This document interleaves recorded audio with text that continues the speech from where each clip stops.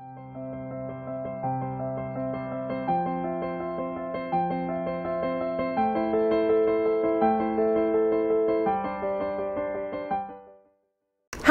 I'm Jessica Beck from IELTS Energy, the very popular podcast, luckily.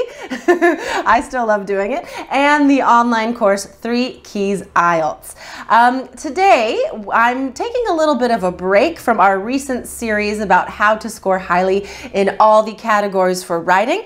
I thought it was time for a vocabulary episode. So, recently there has been a question on the exam about describing a novel or a book.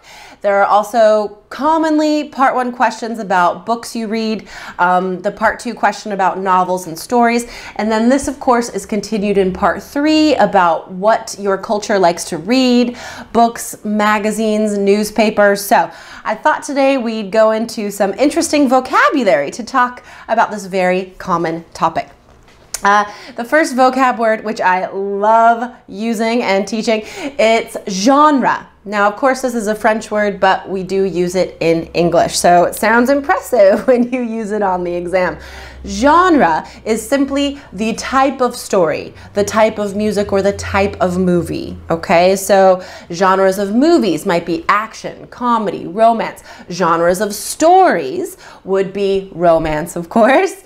Action is not a genre of book, okay? I heard a student say that recently. It's not. Could be a detective novel, for example, a thriller, a mystery.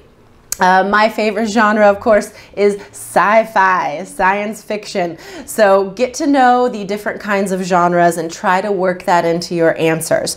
Another idiom that I love using is describing a book as a real page turner. That means that it's so exciting. You read so fast, you can't wait to turn the page. Okay? A real page turner. I hope you guys have one of those in your background. Another way to describe a story that is really good, and this could be a movie or a book or a comic book, is to say that it grabbed me from page 1.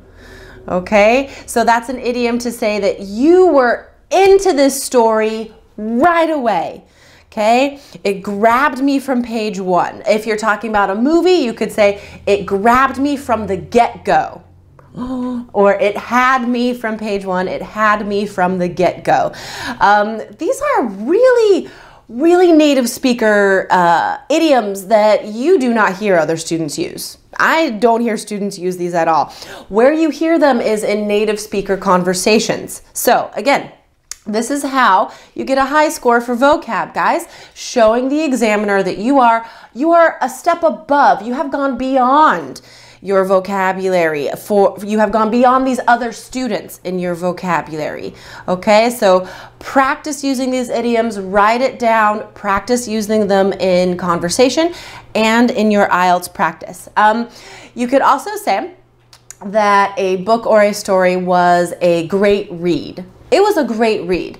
Now remember, guys, you can be honest. You can say that the last book you read was not a great read. That is also an interesting way to approach your answers and an honest way to approach your answers.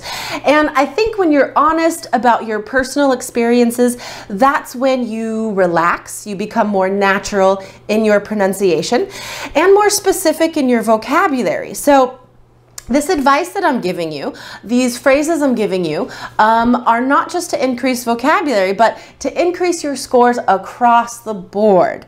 The last thing that is something interesting to talk about is the characters, okay?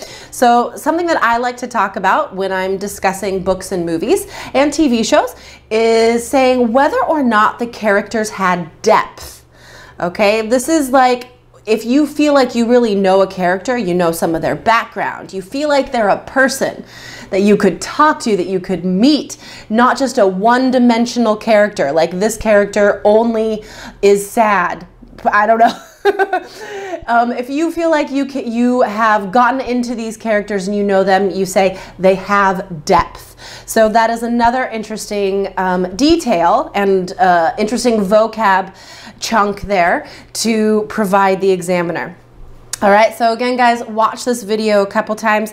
Please take notes on these words and practice using them. All right, for more ways to increase your IELTS score, guaranteed to increase your IELTS score, check out our online course, 3 Keys IELTS, available now on our website, IELTS.allearsenglish.com.